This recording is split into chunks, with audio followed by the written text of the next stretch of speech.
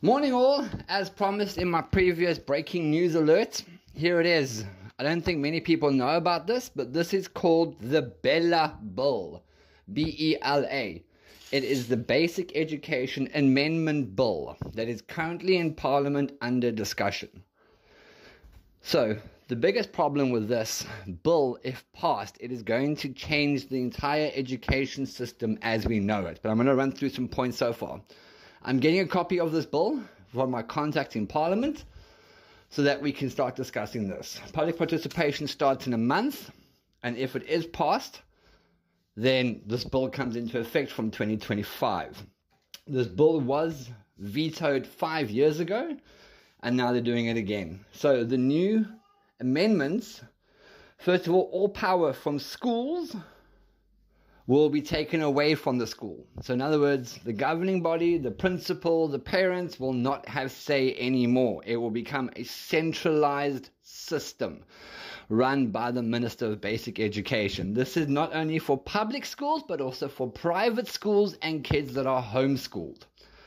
Second, government will have the final say. It doesn't care if you're a private school or a homeschool. Every single school, primary school, high school, private school, homeschool, the government will say what language needs to be taught, what admission policies they have to follow, and what curriculum they have to follow.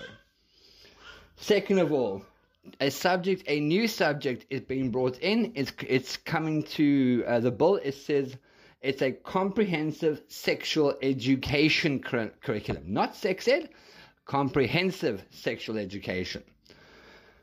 The governing bodies will no longer have choices at the school. Even for disciplinaries, it has to go through the Basic Education Department. Admission from grade R will now become compulsory. Your child has to attend grade R. As soon as the child turns 5, the child has to go to school. If your child is not in school, the parents can be held criminally liable. You will be fined up to 50,000 Rand or 12 months in jail if you do not have your child in grade R.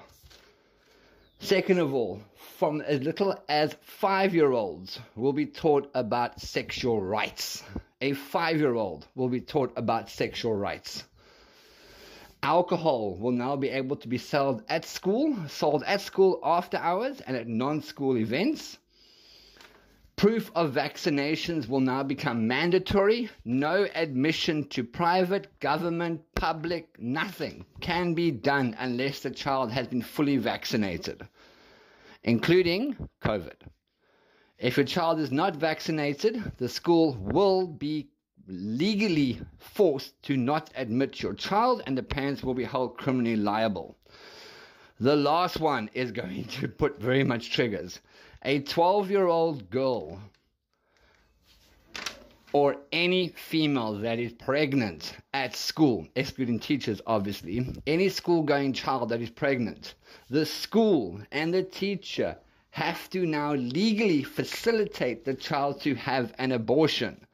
She will have access to the facilities, she will have counseling, and the parents do not have to be informed about it. Anything that happens at school, the parents no longer have to be informed about it. The government or the school has to inform the central governing body's committee, and the committee will make decisions on the learner from now on. The parents will not have to be informed. If the parent takes it out on the child or the school, the parents can be criminally charged. This is the new bill that is currently coming to Parliament. It's already in Parliament now. They're busy discussing it now. Public participation starts shortly, and if it is passed, it will take effect. So in other words, the government is taking control of public, private homeschooling away from the parents and the school and taking it for themselves. More to follow.